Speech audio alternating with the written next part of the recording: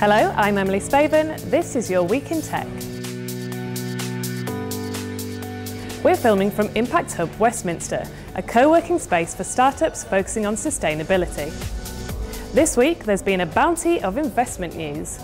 Manchester-based fintech startup Due Course raised £6.25 million in angel funding. The firm's new backers include the founders and investors behind Zoopla, LoveFilm, TransferWise and LinkedIn. Dating app Once closed a $5.5 million Series A round. The funding included a second wave of investment from Partech Ventures. Fintech startup Curve raised £2 million in seed funding, bringing its total raise to £3.5 million. Other investments this week include Bricklane.com's £1.3 million seed, PropTech firm Nested's £1.2 million raise, and the $1 million seed received by Airbnb management service Hostmaker. The UK was responsible for the second highest number of tech exits by country in the first half of 2016. According to a new report from CB Insights, the US unsurprisingly led the ranking, followed by the UK, India, Canada and Germany.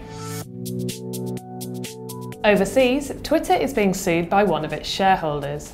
Doris Shemwick claims Twitter misled investors in 2014 by stating its monthly active users would soon increase to 550 million.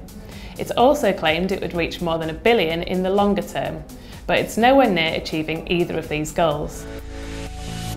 Our download of the week is Orderella.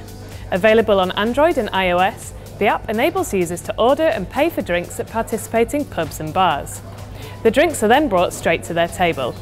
With the service already working at more than 150 venues across the UK, queuing at the bar could soon become a thing of the past. And finally, Amsterdam researchers are planning to bring driverless boats to the city's canals. Driverless cars may not be ready for the roads just yet, but those working on the £21.4 million rowboat project hope to have a prototype on the water by 2017.